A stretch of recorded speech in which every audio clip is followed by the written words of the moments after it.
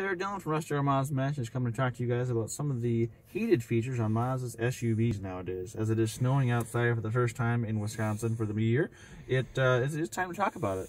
One of the cool things is heated exterior mirrors, and that comes on a lot of CX-9s, CX-5s, CX-30s. It activates with the rear defrosters right there, so that's going to turn on the rear defrosters to get rid of snow in the back, as well as heat up the exterior mirrors.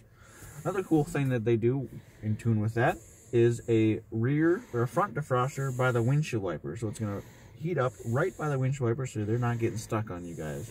If that feature sound interesting, or you want to learn anything about the new Mazda SUVs or any of the Mazda lineup, come check us out.